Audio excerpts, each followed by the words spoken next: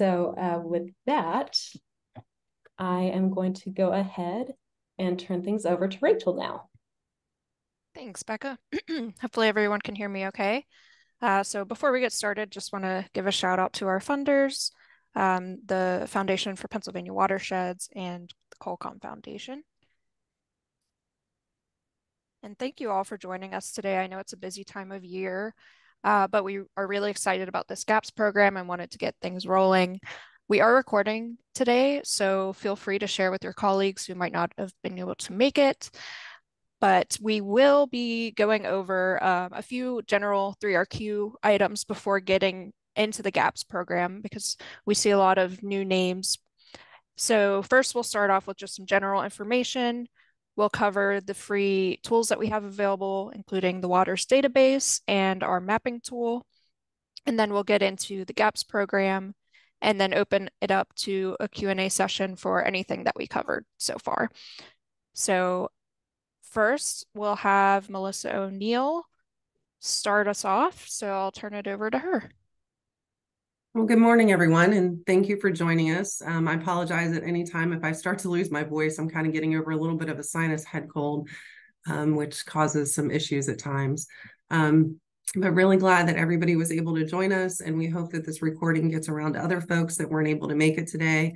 We realize that a lot of folks are dealing with preparation for finals or are in the midst of finals week, which always creates a lot of extra work for everyone.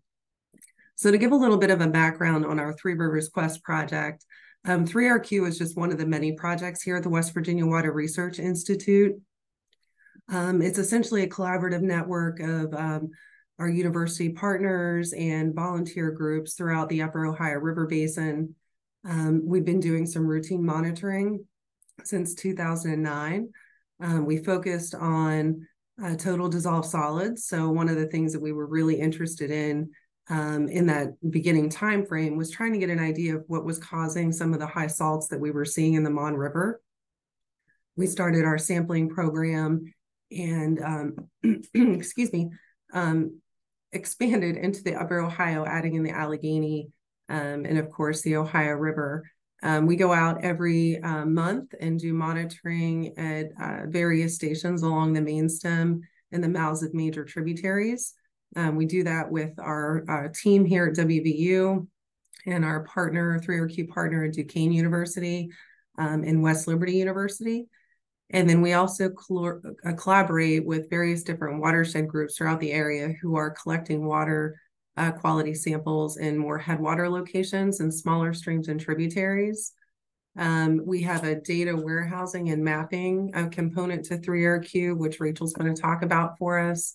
And we're really looking to try to utilize our GAPS program to really sort of tie things together in terms of getting more student involvement and support and helping to build the capacity of watershed groups. Just to give an idea of the geographic scope of where we're sampling, here you can see the outline for the Mon River watershed. We've got our sampling locations that show up as different icons. This tool map that you're seeing is something that will also be discussed later in the presentation. But just to give you an idea of sort of like the geographic scale, of the Upper Ohio River Basin and the various different water quality samples that we're collecting and our volunteers are collecting and other organizations are collecting as well. So in terms of our kind of roadmap for our 3RQ, we've got, a lot of data coming in from various sources, whether it's our routine monthly sampling or more sporadic sampling done by watershed groups. All of that data is going into our waters database, and we make that available out to the public through our online maps so that anybody can get on and look at water quality data. One of the things that we really like to try to connect are data users. So these could be, watershed groups that are interested in looking at water quality data, potentially master's students or undergraduate students that are doing a project that are interested in data. And we really like to connect those data users back to the folks who collected the data because it really provides benefit in both directions in terms of knowing what's going on with the data. And as I mentioned, the online maps are also available to the general public just to be able to get on and look at water quality in the Upper Ohio Basin. And next slide. And with that, I'm going to turn it over to Rachel, who's going to give a little bit of a background on the actual database itself. And Rachel, it's all yours. Thanks, Melissa. Yeah, our database manager, Lisa Barrera, wasn't able to join us today, so I'll be going over a couple slides. So what is Waters? It's a cloud-based database for water quality parameters, and it is open for any organization to use for free. So the way this came about was watershed organizations that we had been working with often told us that there was limited space for them in the data world. They had difficulty managing their data because oftentimes they were just volunteer run, or they might have limited funds for data management. So we stepped in to fill that gap. So a few highlights about the Waters database. Number one, it can be viewed on Android, iPhone, and iPad. So that means that you can upload data in the field. But primarily it is a data warehouse. So you can easily import and export the data. There are some visualizations built in, such as graphs and reports, and you are also able to filter and query data. It's routinely upgraded with specific modifications being requested by the users, depending on funding. But we are constantly going in and making upgrades as we have funds as well. And the data is uploaded via Excel templates, so it is very easy to use. And we have a dedicated person to working with the database. So it's as easy as reaching out to Lisa or one of us to get you started. The current parameters that are built into the database include lab and field values, which would also include SON data. So we have general water quality indicators such as visual turbidity, current and previous precipitation, metals, including a lot of AMD metals, chloride, bromide, halogens. We also have nutrients and biological parameters, including algae, diatoms, and bacteria. The data organization within the warehouse, you are able to query the data falling within either specified values, such as a pH range of 2 to 6, or within specific date ranges. The data is output through online viewing and also through Excel. And it also generates statistical summaries of the requested data. Sorry, my slides are advancing themselves. But as you can see, this is really helpful for SON data. It will give you minimum, average, and maximum. And then as far as data visualization, this is just one example of I believe this is one of our sites actually, but you can see a few different lab values all in one figure, and then it also breaks it down so you have a figure for each of the values. So just to really explain where we stand with data, we strongly believe in connecting the data generators to the data users, which Melissa mentioned. And so with the data generators permission, access can be granted to allow outside users to view and download their data in Waters. So it is a data warehouse, but it can also be used to share data through permission. So all data uploaded to Waters is also shared publicly through our online maps, which we're going to be going over, I think, in the next slide.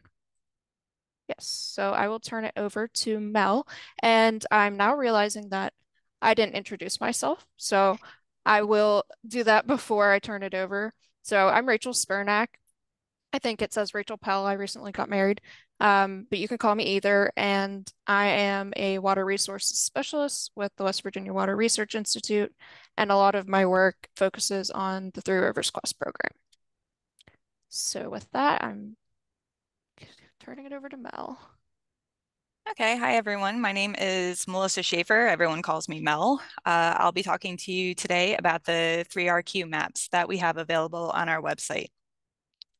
So as Rachel was talking about the data that is uploaded to Waters, and it can be visually displayed through our 3RQ maps.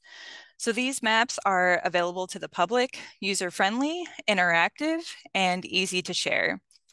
So when you access our website to navigate to the mapping tool, you land on our Map Hub page, which gives you background to the data that's available in our mapping tool. This includes our routine monitoring for 3RQ, which can be displayed as monthly data or yearly averages. It also explains to you about our member data from many different organizations. Yeah, and it also gives us background information on our targeted studies, which these are studies that researchers responded to citizen concerns, and they developed focused studies and expanded monitoring to include additional parameters to provide a fast response to emerging water issues. Next slide. Thank you. Story maps are also found on the Mapping Hub, which they are a deeper dive into 3RQ's targeted studies. We've started creating these story maps a few years ago and really want to focus on creating more in the future because they're really a great way of conveying full stories of our targeted studies through maps, photos, and text. Our most recent one is diving into 10-year trends of the Mon River Basin. Now you can go to the next slide, Rachel. Thank you. Let's see. So once you get into the mapping tool itself, it includes layers from, sorry. Did it skip a slide, Rachel? I'm sorry. Can you go back one? Story maps? No? Okay. I lost my place.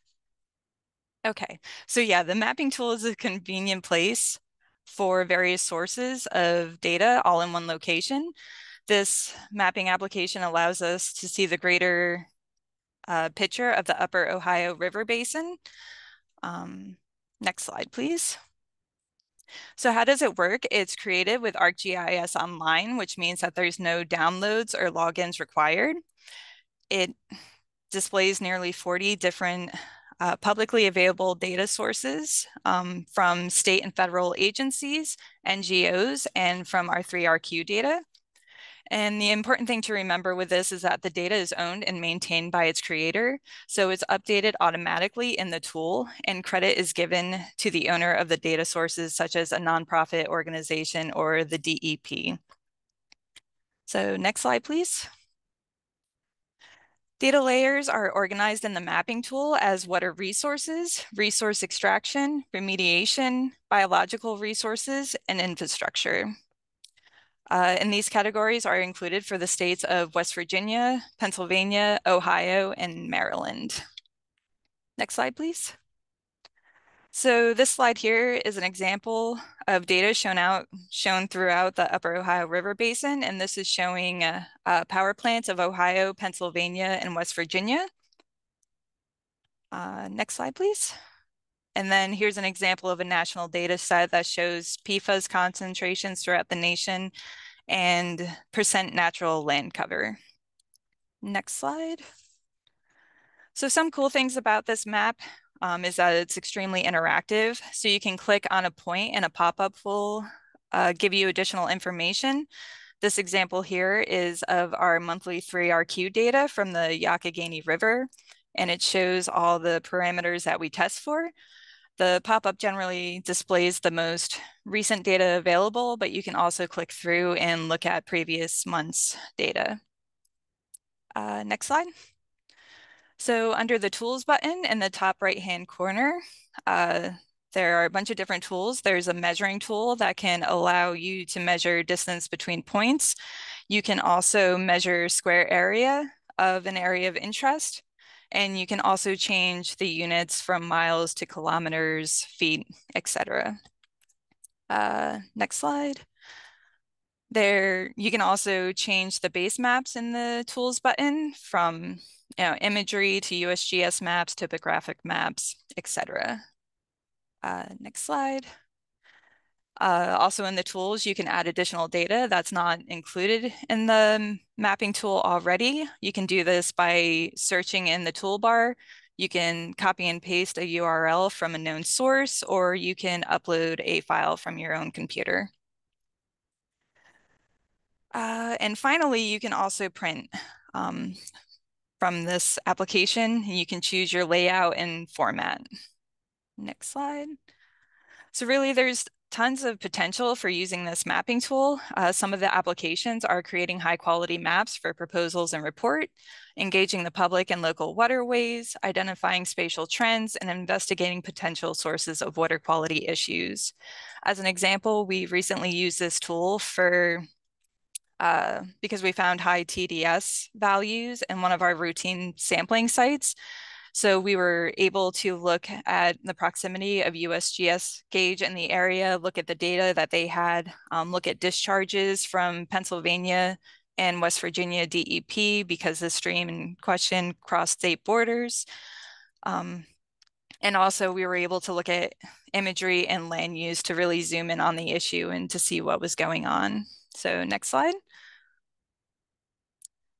So after working on this application for a while, it's finally ready to be used and shared. So as you're looking through this mapping tool, we'd really appreciate any feedback that you had or any additional layers that you think might be useful. There is a link to a form that you can fill out on the mapping tool itself and can also be found on our website. And finally, here's the link to access the mapping tool. And once you get to the mapping hub, there's also a quick start video to help you, navigate the tool. So thank you. And with that, I'll turn it back over to Rachel so she can talk about the GAPS project or program. Thanks. Thanks, Mel. Yeah, to sum up all of that background information that was covered and to kind of give you an idea of where we are coming from with this new GAPS program. So 3RQ not only implements routine monitoring, we also collaborate frequently with watershed-based groups, and we've been doing this for over 10 years. We work with the different agencies in West Virginia and Pennsylvania, and we also provide resources and research for specific needs. So 3RQ is a network, not an organization. So we all have our own day jobs. Here at WRI, 3RQ is just a small part of what we do. Excuse me. We also have a lot of experience working with acid mine drainage, and this includes working with watershed groups in West Virginia to apply for federal 319 grants and implement to construct AMD treatment systems. So kind of from all of this work we've been doing for so long, a lot of the conversations that kept coming back up were that watershed groups don't have the resources they need to really prepare to submit a grant. And this also came up with our conversations with Foundation for Pennsylvania Watersheds. And we really just wanted to step in and provide an extra resource there by filling in assistance at the very beginning before you even would write the grant. So what is GAPS? It is assistance with collecting, managing, and analyzing data in preparation for a remediation funding request. That's what it is at its core. We opened up the assistance last year for grassroots organizations and this year for small colleges and universities. And so again, this is really looking to fill that gap in funding to prepare for larger grants to actually accomplish remediation. And this could be federal, state, or private grants. This program is also geared towards non-point source pollution. So that would include things like acid mine drainage, sedimentation, fecal coliform, things like that. And just to make it even clearer, we created this little flowchart using the example of a 319 grant preparation process, but it really could be extended to any type of grant. This is just a really good example of a grant that needs a lot of preparation. So typically, before you would even get started, you would have a watershed-based plan in West Virginia or a watershed implementation plan. And this would cover all of the potential projects within your watershed. It would include sampling data, and it is a very large undertaking. A lot of the groups we work with in West Virginia have a watershed-based plan that is at least 10 years old that they're working off of. But once you have that plan, then you can identify what project you want to work on next. So you have your project in mind, and then ideally you would collect new data, new more recent data on that specific site. From that, you could really create a good budget and do some rough pre-engineering. And that would really set you up for a good funding application. When this doesn't happen, a lot of the issues that we've seen include, under budget, usually, especially if you're working with older data, you might miss a certain source that's come in. A lot of things can happen. So the projects that we've worked on have been broken up into multiple phases and just really not as successful as they could be. So good data is critical for successful projects. The services available through this program, they include direct services and funding, and it really depends on the needs for the specific project and who we're working with. But direct assistance could include assistance with field work or possibly training students or others to do this field work. And that could be grab sampling or flow measurement collection or helping with the installation and management of data loggers. We can also coordinate with the analytical laboratory. We have a great relationship with PACE. We've been using them for over 10 years. Data management, of course, with the waters database and other spreadsheets that we have to do QA/QC checks, things like that, and the grant searching and preparation towards the end of the project. And what I think a lot of you will be interested in is more so the funding for especially students, analytical costs, and travel. And we're putting out our maximum ask at $10,000. Additional benefits that will come with the GAPS program if you're successful would be we will help you upload your data to Waters for long-term storage. And of course, that's free and it will always be. And your data will also be published to online maps. We would be happy to work with your students if they would be interested in doing some mapping of their own or creating a story map. We would be happy to share anything that they create and integrate it into our tools. And then another really important benefit is 3RQ and the Foundation for Pennsylvania Watersheds will help facilitate connections with state and federal agencies with your researchers and students. So as I mentioned, the 2023 GAPS program was to support grassroots groups or watershed-based groups. So these are just a few examples of the projects that we have still currently ongoing through that program. Include bank erosion monitoring, flood monitoring using some pretty cool technology, AMD source characterization and prioritization, and that is being done by Stream Restoration Inc. on behalf of the West Wheatfield Township. So that's a pretty cool project too. And also general pollutant monitoring in larger river systems. Our next two GAPS sessions, so they'll be occurring January and February. And if you registered for them, you'll be set. If not, you can go back and click on the registration and click those additional dates. But our next two sessions will include presentations from some of our current GAPS program recipients. Okay, so the eligibility, the project needs to be within any of these highlighted areas. Your college doesn't necessarily need to be based out of it. So Like, for example, if you are located in Erie, PA, which would not be part of the Ohio River Basin, but you're doing a lot of work near the Allegheny River, and that's where the project would take place, that's perfectly okay. So anywhere within the Upper Ohio River Basin that is going into these specified counties in Pennsylvania due to the interests of our funders. So the application, we encourage you all to fill it out. It is a very simple and quick application on Google Forms.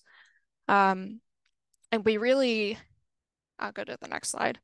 But we'll really be looking to evaluate them one by one, and most likely we will be reaching out to set up a meeting to learn more about your project. So these applications are kind of just a first start, and then we will probably reach out to learn more.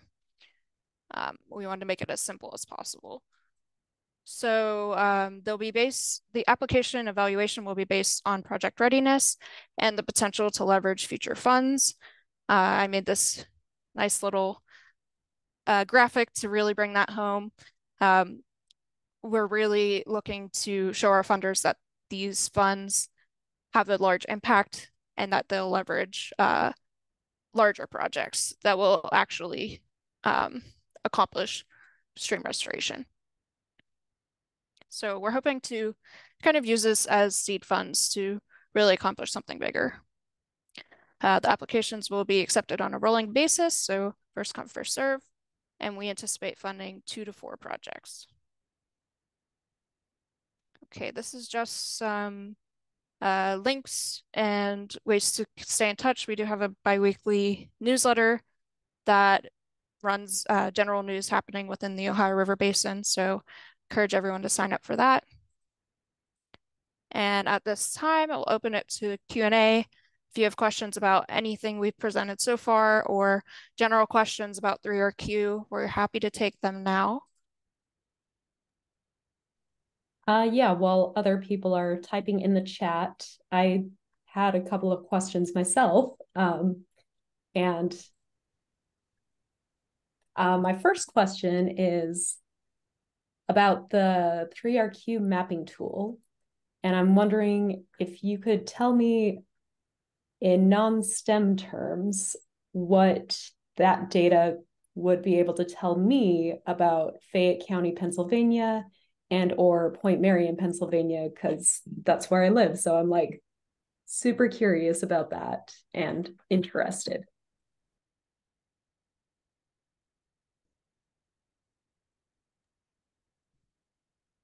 Yeah, sure thing. There was just one thing that I was looking at that might be helpful to add is county lines, Rachel, into the mapping tool and possibly like national land cover data.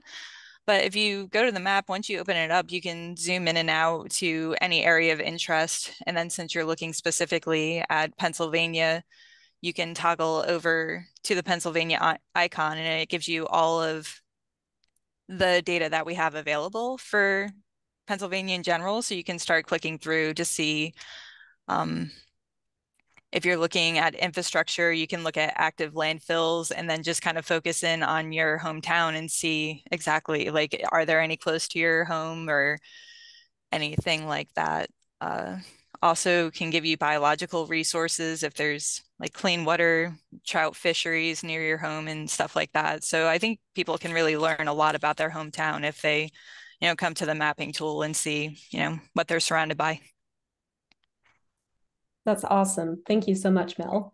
We had another question pop up in the chat from Robert, and they asked, are you looking for specific project-based, which may be short-term or long-term monitoring, or a combination of both? That's a good question, Rob. So while the 3RQ program itself does a lot of like long-term monitoring on our, surface waters, for the GAPS projects, we're looking for things that are more short-term, specific to getting that background data that you need to help your grant application for some sort of restoration project. So it'd be a shorter term sampling. So, and we'd love to hear more information. If you have a particular site in mind, feel free to just start talking. We're we've got a little bit of time left this morning. We wanted to leave a lot of time for discussion to hear about some potential ideas that folks have. So feel free to speak up. Rob says, thank you. And then Callie says, thanks, this is all great info. I'm excited to learn about water's database. Any plans to add benthic macroinvertebrate data? Can you add the link to sign up for the newsletter in the chat, please, as well? So benthic macroinvertebrate data is something that comes up a lot and something that we're definitely interested in. It would be a larger scale upgrade, a little bit expensive. So that's the reason why we haven't done it yet. I'll let Melissa add anything, but I'll put the link in the chat to the newsletter sign up. Yeah, I know that like with just adding the water quality stuff in, it was really complex to do. One of our challenges, I think, to be able to build something to add in the benthic data is that each of the different states that we work with sort of deal with the benthic evaluation a little bit differently. And there are some existing databases out there. I know like Isaac Walton Lake has a program that they, do benthic sampling.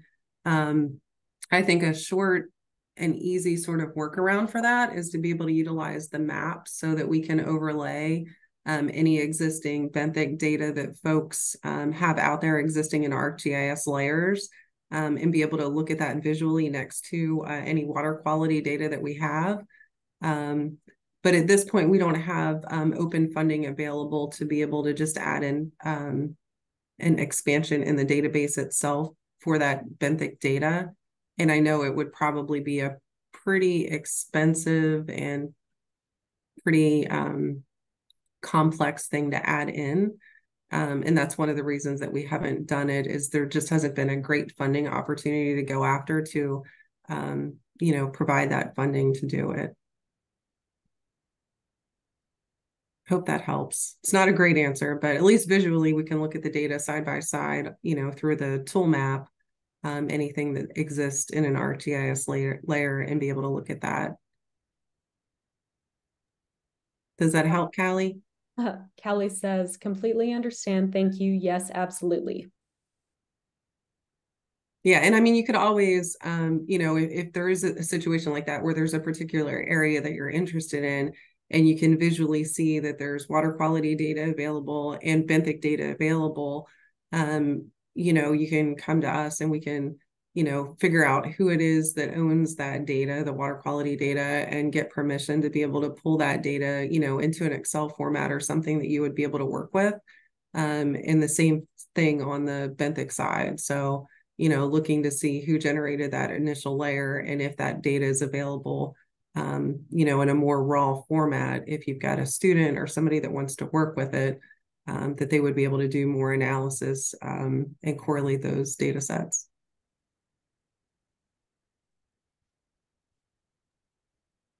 Great. I do not see any other questions in the chat right now. While we're waiting to see if any more pop up, I'm going to share my screen really quickly just to give a little overview of what we have coming up.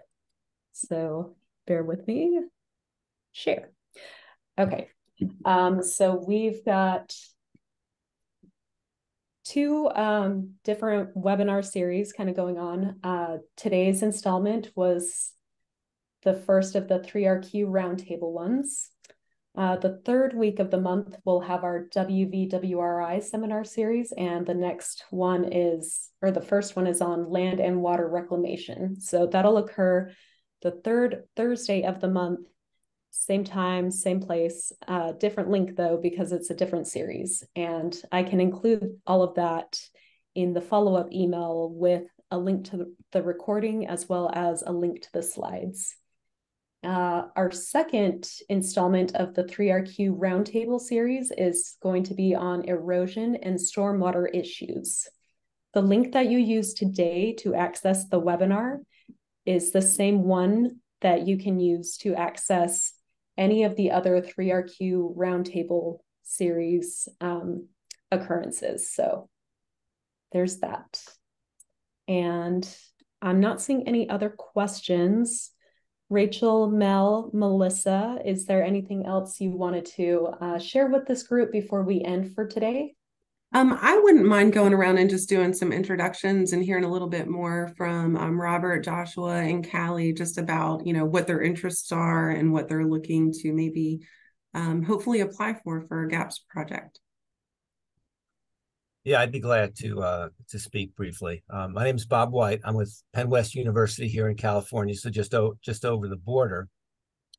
And what we're looking at is the university owns about 100 acres just a mile up from the university. And we have a significant stretch of unnamed tributary to 4 Mile Creek and to the Mon. And we've done some work with Partners for Fish and Wildlife here in Pennsylvania, and they're based out of Penn West. We've worked with the borough of California and doing some stream restoration. And we're looking to do some monitoring and restoration on the stretch of the unnamed tributary that goes through this piece of property that we have. We're trying to develop into a field station, education, and just showing conservation practices. We work with the county soil and water. We work with the local high school. And so I'm just trying to get more information as we start to develop our programs, and we try to implement some monitoring. And there are specific restoration aspects from erosion to runoff from State Route 43, which is really poor water quality. And so I'm just trying to get some ideas in terms of how maybe we can utilize the programs and the sources of funding that you have to help us move us along. Yeah, that sounds like it would be a really good fit. We can help provide some funding for students to get out and do some sampling and get you guys the data that you need in order to go after those larger restoration projects. Yeah, and we're really trying to get the students more involved, and we're trying to connect the students then to the high school as well as with the community leaders in the borough to kind of broaden that reach out and just kind of interconnect everyone while we move forward with some good restoration on the stream itself. So thank you. Yeah, no, it sounds great. Bob, I think I'm familiar with the restoration that has been done there. Is that located on the small park with the track around it? Right, absolutely. Okay. That was done with Partners for Fish and Wildlife out of California. They did a really nice job. Yeah, it looks great.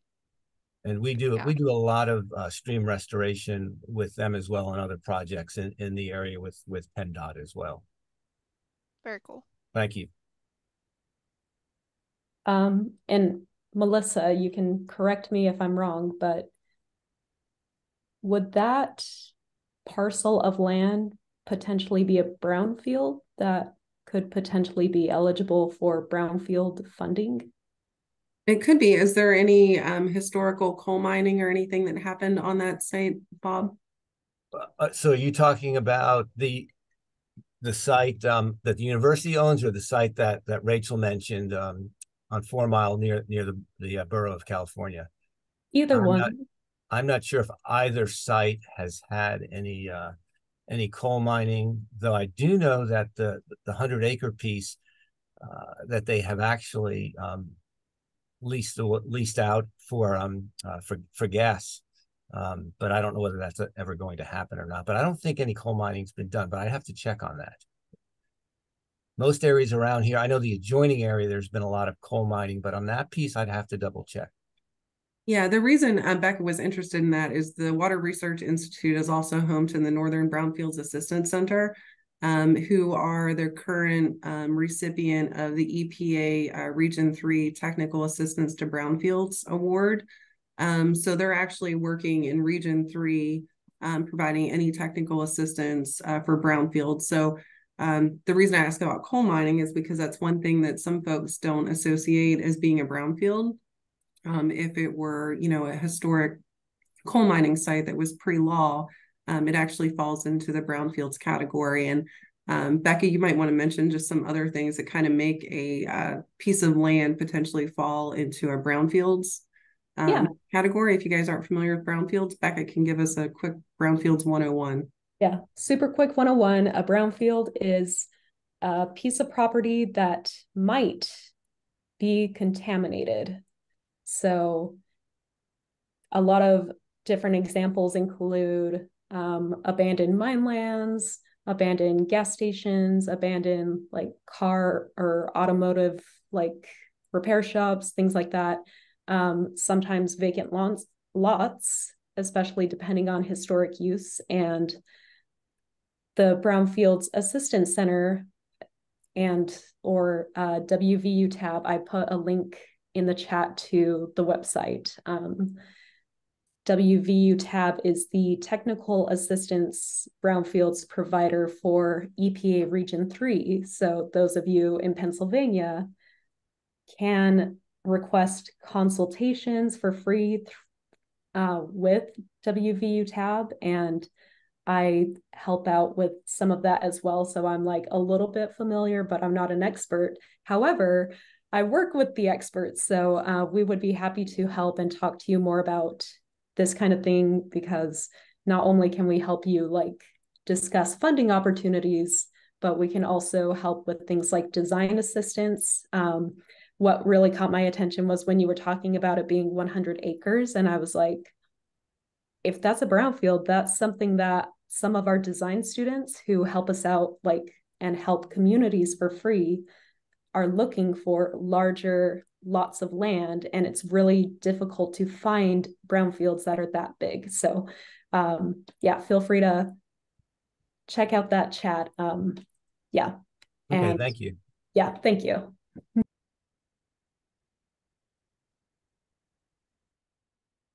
All right, we'll put Joshua on the spot. Yes.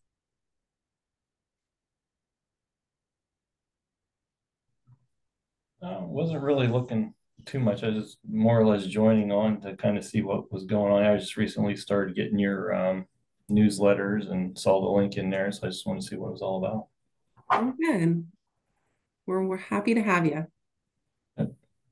And it looks like Callie jumped off before we had a chance to put her on the spot, so maybe something else came up for her. Yeah, she actually mentioned in the chat that she had to hop off for another meeting, but we'll definitely reach out to discuss waters more and to share info on WVSOS Volunteer Assessment Database Upgrade Project. She thinks this could be a good area to collaborate. So look forward to seeing more of that, Melissa. Okay.